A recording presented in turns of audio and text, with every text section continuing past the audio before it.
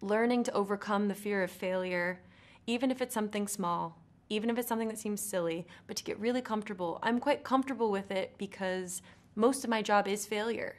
You know, you watch the show, you could watch a scene and go, wow, she did a great job. Well, you know, we filmed that for half of a day, and I did, 5 takes for each thing.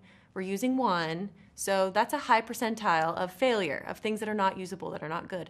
I'm very comfortable with that. And so to be putting myself in positions where, like dancing, where I'm an adult woman not knowing how to do anything, is humbling. And you learn about yourself, and it's like perseverance and dedication, and you know what you're made of from those things. So if there's anybody watching this that has that little sneaky thing inside of them that, like, I've always wanted to do it, why not just try?